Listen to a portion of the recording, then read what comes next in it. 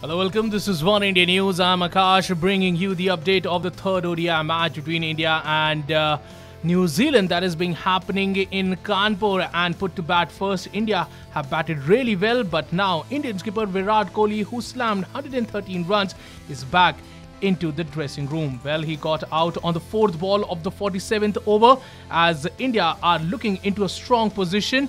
He slammed 113 runs and he played 106 deliveries in which he hit 9 fours and 1 6. It was Tim Southee who got the Kiwis the wicket of Virat Kohli as he tried to slam the ball, but it was a slower delivery which Virat Kohli was not able to read, and he gave an easy catch to Kiwi skipper Kane Williamson, who took a very easy catch to dismiss the Indian skipper.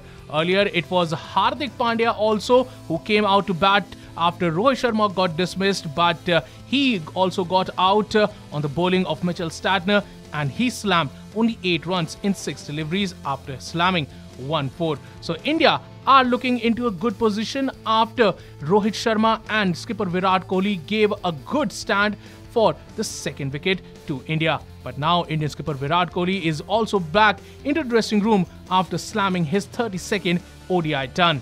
Well, that's all for now, but for more news and updates, log on to oneindia.com and please don't forget to like and share this video. Also, don't forget to subscribe to One India News channel.